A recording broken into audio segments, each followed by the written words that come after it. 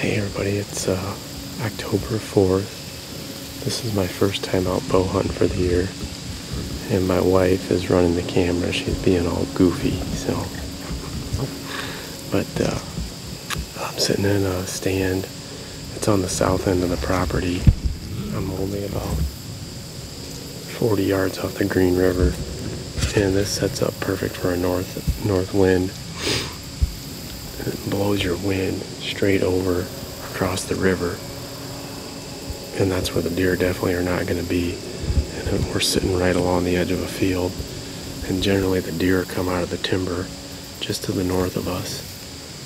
And we've got about a 1 acre clover food plot to the north of us that I can just see the corner of it, so I won't be able to see the deer when they're out in the middle of it, but if they come out to the far edge of it I can see them.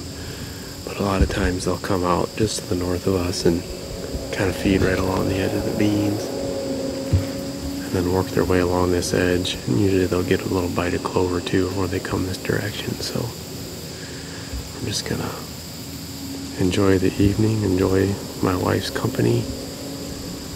Probably won't shoot a doe. We're just kind of out here to just have some fun and just observe wildlife and have a good time. Ready?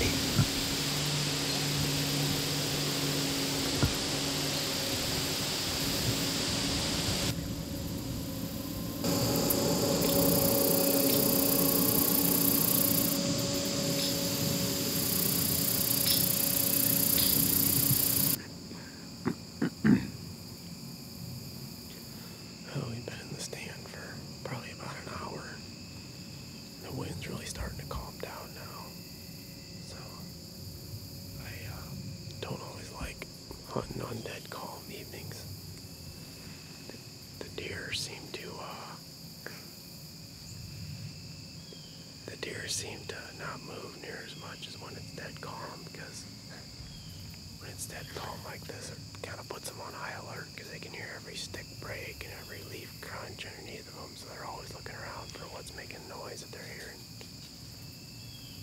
But just gonna keep sitting here and see what we see. Hopefully we'll at least see one deer so Tanja has a little bit of action, so she doesn't get too bored.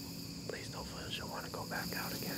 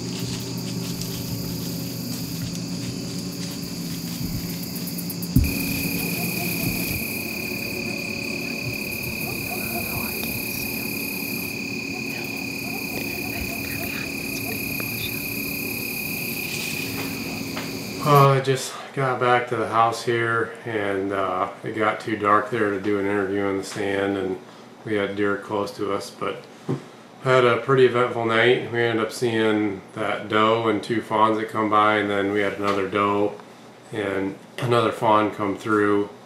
They come out of the timber just to the north of us, but Tanja couldn't get the camera on them just because it was low light and there's a lot of branches and stuff in the way, but we could see them through the trees. So had a good night and seen a bunch of turkeys, heard some owls hooting and a bunch of wildlife running around. And next 2 days it sounds like it's going to be raining, so probably won't be getting in the stand, probably be staying home and trying to get caught up on some work stuff and Then after this rain goes through the next 2 days, it sounds like Saturday's really going to cool down. It's going to be highs in like the upper 60s, and then the wind's supposed to switch out of the west-southwest, which is good for a stand that was just to the north of where we're at tonight, right on the edge of that clover pot. So we'll hopefully see it here in a couple days and give you another update.